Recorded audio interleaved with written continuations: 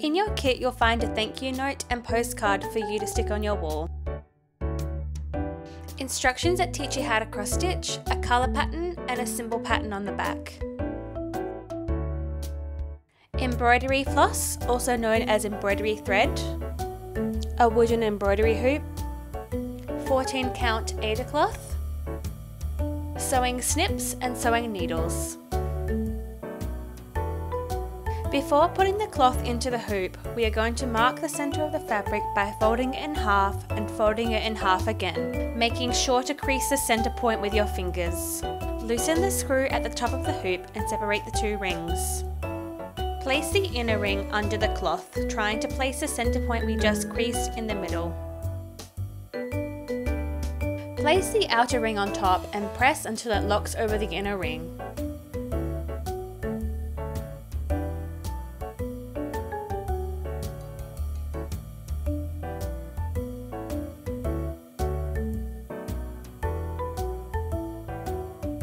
Tighten the screw at the top of the hoop and pull on the fabric on the sides until the fabric inside the hoop is tight like a drum. Each square on the pattern corresponds to a square on the fabric. Find the centre point of the pattern by using the arrows on the side. I like to use heat erasable pens to draw the pattern on the fabric, but cross stitch is most commonly done by counting stitches. Drawing the pattern on the fabric first means you can stitch easily and don't have to worry about counting stitches incorrectly. Embroidery floss is made up of 6 strands, however you only need 2 to cross stitch. To separate the strands, pull on one thread and keep pulling until you're left with one single thread. Snip the end of the thread to make a sharp point and thread it through the needle. I like to put the end of the thread in my mouth to make threading the needle easier. Match the 2 ends of the thread and knot together. This creates the 2 strands we need to stitch by doubling the one strand into 2.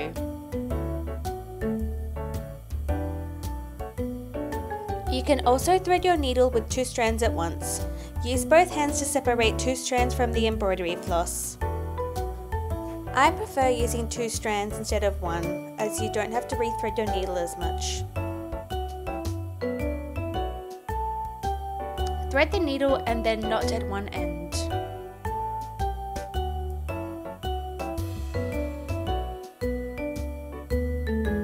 Now we're ready to start stitching. Use the colour pattern and symbol pattern as a guide to see which colour thread to use and where. We're going to start stitching the pattern with the red flower. As you can see on the pattern, it says to use thread 666. Stitch the first row of the pattern, making sure to go from left to right.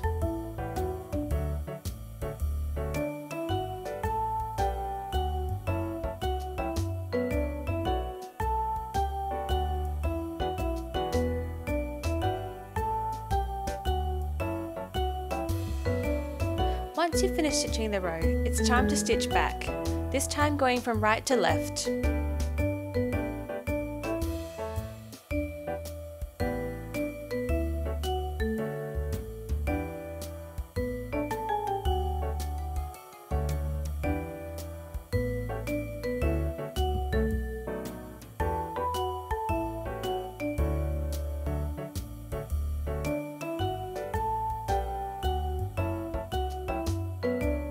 Once you've finished one row, it's time to stitch the next until the shape is filled, then continue on with the rest of the pattern. Loop knots are quite common with stitching. Simply pull on each side of the knot and the thread should return to normal. Fractional stitches are used to make smaller details. Start by stitching a quarter stitch into the middle of the square. Then stitch the other side with the other colour thread. Finish the stitch by stitching a half stitch with the required colour. Finish the back of your hoop with a hoop butt or with a loose running stitch.